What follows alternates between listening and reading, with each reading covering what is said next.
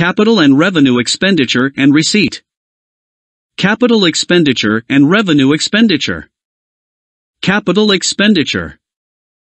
All those expenses are associated with the purchasing of non-current assets, including the purchase price of non-current assets. All those expenses incurred in bringing the asset into the usable condition are capital expenditures. All those expenses incurred in bringing the asset to its present location and condition are capital expenditures. All those expenses that increase the life of non-current assets or enhances the performance of non-current assets are capital expenditures. All expenses incurred on non-current assets till the asset is available for use the very first time are also capital expenditures. Capital expenditure will appear as non-current assets in the balance sheet of a business, hence shall not be charged as expenses in the year of purchase as they benefit the business for several years. The value of non-current assets often decreases because of depreciation. This cost will be matched against the annual revenue, which the non-current asset has helped the business to earn.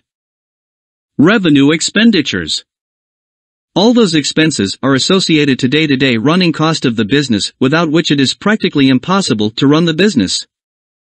For example, purchase of goods, repair and maintenance, rent, utility bills, wages and salaries, depreciation, loss in the value of non-current assets, and so on.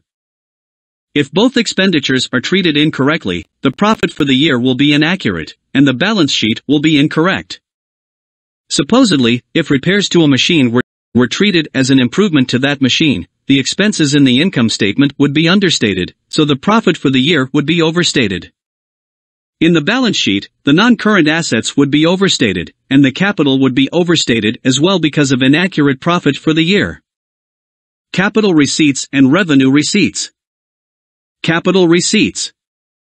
All those things that a business receives cannot be considered as incomes or revenue, such as the amount received from the sale of non-current assets or amounts received because of loans. If a profit or loss is made on the sale of a non-current asset, then this will be included in the income statement of the year in which the asset was sold.